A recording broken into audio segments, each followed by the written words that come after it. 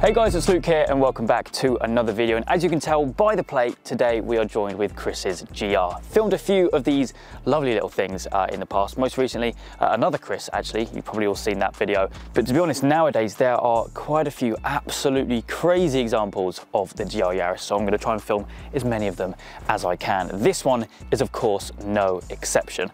It's got a fully forged engine, it's got a big turbo, running around 530 brake all in. Of course, there's a ton of supporting modifications which has had to be done, Cyvex ECU, everything like that. And it's also just been fitted with a pretty epic wide body as well. So it's definitely a very, very heavily modified example. And of course, as I said, we are joined today with Chris, the owner of the car. What we'll do in usual fashion, I'll introduce you to him.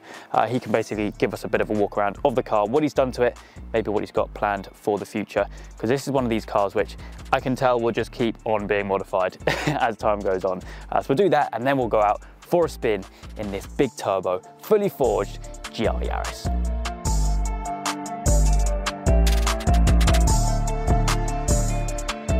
Okay, we're joined now with Chris, the owner of this absolute pocket rocket, shall we say. I mean, 530 brake out of this thing on pump fuel as well pump fuel is pretty impressive. It's a car which you bought stock, was it? Or was it slightly modified? Yeah, it had the D-Tuck tuning box, so running around 310 crank. But of course, seeing as we have the bonnet open, we're diving under here because I'm pretty blown away how much power you can get out of a, what is a little three-cylinder? Yeah. It's pretty remarkable, really. Right, so as I said, it started off on a D-Tuck, running nice power, but wasn't enough for me. I then went to Lichfield, had their ECU tune. Again, good tune, good map, but again, not enough power for me. First turbo was the G25 550. Yep. Loved it, really good torque. But I always had bigger plans, so I ended up going for the full build, which that entailed the whole engine out, obviously. Yeah. There's no room in here to get the turbo out. Yeah. Some will do it. My tuner wouldn't. Had that fully forged. It's had the Kelford cams and springs. It's had the valve locks. Every product from AirTech they do for the GR. Really, yeah. So it's running just a stage 1 intercooler because the stage 3 wasn't out. It's running the WeldTech inlet manifold, Lamb Speed turbo, Lamb Speed exhaust manifold, SRD Tuning, who have actually built the car for me. Okay, yep. They have built me an induction to get some more air into it. On the ECU, as you mentioned, it's Cyvex, Civics, however you want to pronounce it. Superb bit of kit, incredible. Basically, this engine has been out 4 or 5 times since I've had it. Wow. Mainly because I keep changing things. It's running a Radium Fuel Flex system, so I can run in ethanol. Okay, yeah. So that's all switchable. Nice. So I can run 98, 99, or run it on ethanol up to about 105. Okay, wow, and obviously it's been mapped for that as well, isn't it? Yes, it's been mapped, and it you're on the map settings on Cyvex, you have 3 or 4 different maps depending on how you want to run it. Nice. Day to day. Fair enough. And what turbo is it exactly that we're running at the moment? So it's the Pulsar. Okay. Yeah, love Pulsar. Incredible turbo. Some will have in their own opinion. Garrett is obviously the one everyone knows about, but the Pulsar turbo for me has been incredible. Yeah. Same brake horsepower as a Garrett, very little if any difference at all. Oh really? Wow, okay, interesting. And obviously 530 brake is what we're running on pump fuel. On pump fuel. What is it that we run on ethanol? Right, so we ran it on ethanol once and we got about 457 at the wheel. At the wheel, At the wheel, but on a low boost. The tuner struggled to get any more power into it because the wastegate's a little too small and he wants to run temperature sensors on the exhaust manifold for safety. Okay, yeah, so well into the 500s then. Yeah, high probably. 500s. I think there's a few guys out there running for 560, 570. Wow. On the G25. So the 660, you're not going to get a huge difference, but it will just be a bit more linear from 3.5 to sort of 6,500 revs. Yeah, and that's remarkable, isn't it? That kind of power from what is, to be honest, quite a small little engine, really. I mean, tiny. Yeah, it's unbelievable. But yeah, moving away from all of that, there's obviously a huge amount of extra bits on the car. I think we'll talk about the wide body, because that's something you literally did just a few days ago before filming this, wasn't it? Yeah, so basically I ordered the wide body kit from Prior Design. in Germany. Yeah. So it took about 2 months, 2.5 months to arrive. It's all fiberglass, yeah. so it needs prepping, painting and fitting. Idea was always to go wrap rather than painting. Yeah. So I had the body kit fitted.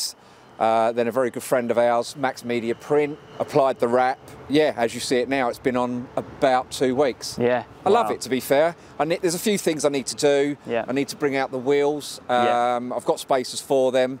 I've got new suspension going on. Yeah. Technically, until I can afford a sequential gearbox, we'll be finished. Yeah. It's never finished. Well, no, I mean, never finished. It's been one of those things that every absolutely. time I look at it, I go, oh, that's nice, I'll have that instead. Yeah. Moving around though, this wing is really cool. Full carbon, yeah, honestly. this was a very, it's actually a prototype from Convict Racing in Czechoslovakia. Yeah.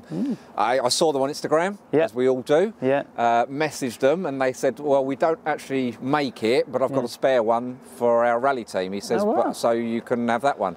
Fair enough. So massive shout out goes to them. BFM Performance for the ducktail, nice little, obviously full carbon, which matches the WRC inspired wing. Absolutely. I mean, yeah, this from the back with the wide arches now. I mean, it's a wide car anyway, isn't it? It is, yeah. I mean, it's a fat at the rear. Yeah. Obviously running the Tom vents and the body kit just gives you that a more aggressive stance. Yeah. I'm a big fan of these because I think factory, it's just a big area, that, isn't it? It is, needs something there. Yeah, you need something to break it up. Yeah, absolutely. But yeah, I mean, what a car. What a car. It's, yeah, no expense spared, that's for sure. No, about 130 grand. Really? Don't tell the wife. Don't watch this. No, do not watch this. Wow. And obviously, I mean, I suppose that's not everything that's on the car because you've gone through multiple turbos, multiple wraps, multiple sets of wheels, everything. Yeah, air ride, I've just removed. Okay, yeah. Adds up. It adds up very quickly with GRs. Absolutely. Yeah, that's true. Yeah. We seem to get taxed very heavily on parts on the GR. Oh, absolutely. Let's have a little peek inside, actually, because, of course, there are some add-ons in here. One of the first modifications I did, the seats that come from standard are way too high for the GR, so ordered some Recaros from Recaro. Took forever to come because I had them re-trimmed with the GR logo. I then decided to change the rear and get a full audio build. It is not something normally you would associate with a track car, but it was more of a show car last year. Yeah. I like the music, I like the radio, so it's good. I've then got one of Chris's, who you videoed last week, one of his steering wheel control panels. Yeah, which is cool. Incredible, great bit of kit. Cooler work, short shifter, and the Haltech Digidas. Yes, absolutely.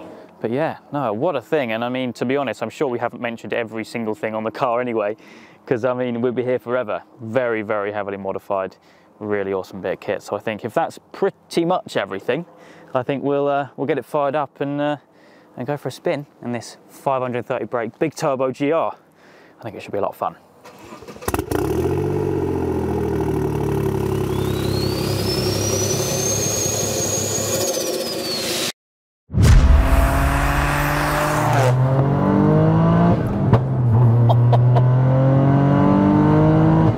It's got some shove in it. Yeah. Stops all right as well. Yeah, standard brakes on it still? No, so I've got standard discs at the moment. Yep. But running E-Lig, race pads and titanium shims. Yep. Love those pops.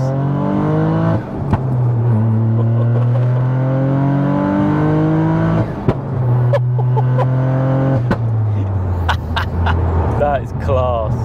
Yeah, not bad for 3-cylinder, really, is it? Absolutely astonishing, it really is. I know it's just the known thing to talk about when you get in a GR, but 530 brake out of a 3-cylinder. Yeah, you can get more, but it will increase the likelihoods of changing your gearbox, because that's really limited to where I am at the moment without creating any issues. Yeah.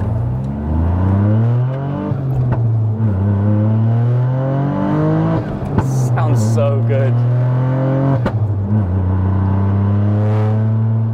That turbo sounds incredible. Yeah, it's had quite a bit of playing with, because I wanted that real extreme turbo and flutter. Yeah. Because before it was loud, and I'd so many pops and bangs, it was probably a bit too much. Yeah.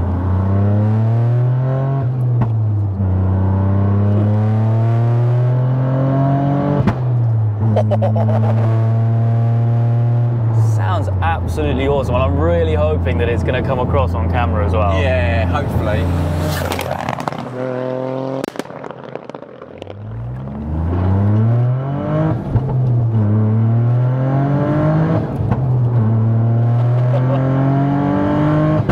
Those upshift pops are addictive.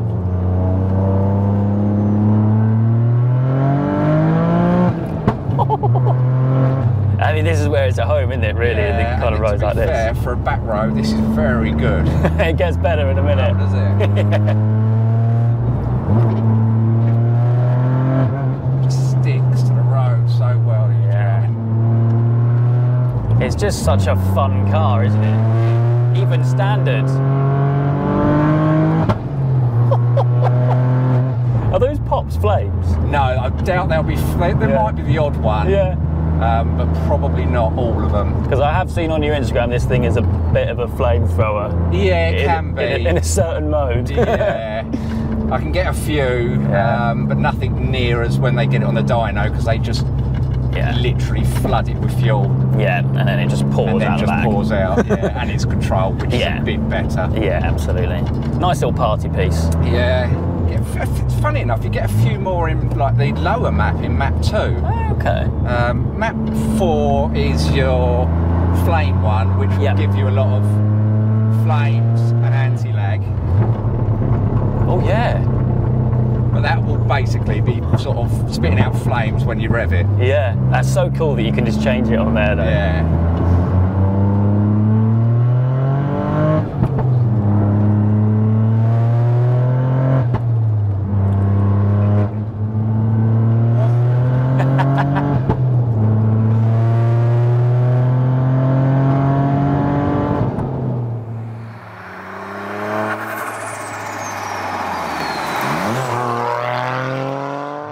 Handles pretty well around the corners. I know obviously you don't know the road, so you're not going flat out, but... Yeah. And that's map 2, so I've not got it in the fastest one, because I don't know the roads. Yeah. So obviously we're on coilovers at the moment. I don't think we mentioned actually what it is. So yellow speed coilovers. Yeah. Basically need a change when I got rid of the air rides, and these were available. So I've got KWs come in next week, which hopefully give me a slightly better run. Yeah. To be fair though, the yellow speeds, now they've been set up, are actually decent for £1,000. Yeah. You know, they're okay. Yeah. But there is coilover snobbery, without a doubt. Yeah. I suppose going into next year, this car's going to be more of a track car, isn't it? So it's worth investing into the suspension. 100%. Yeah, it needs proper setting up. Yeah. What you'll see now is oh, blimey, yeah. So that's 2 to 3. Yeah. You can just feel it at 3,500 RPM. It just takes off. Keep going. Yeah. It's funny because what I can do is sort of hold it around sort of 4.5. Yeah. And then when you put your foot down in map 3, the difference is just different worlds. Oh yeah.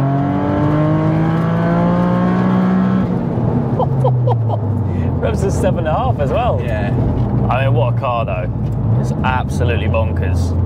Absolutely bonkers. And fair play to you for literally ticking every single box. And a few extra that no one really likes on the GR world, starlights and that's air rides. Yeah, it's something different, isn't it? It's do you know what? My car, my rules. Exactly. You got it. But yeah, mate, thank you so much for coming down and showcasing it. Yeah, these roads are brilliant. You might have some competition on your hands when you come down here next weekend. I've been filming some more. You're like, oh, hang on, I recognise him. But yeah, of course, if you do want to learn more about Chris's build and how it's going to evolve, of course, I will leave his Instagram link down in the description down below. For me today, as the sun is blinding us, that is it. I hope you guys have enjoyed. If you have, please do make sure you leave a like and make sure to subscribe for all the adventures still to come.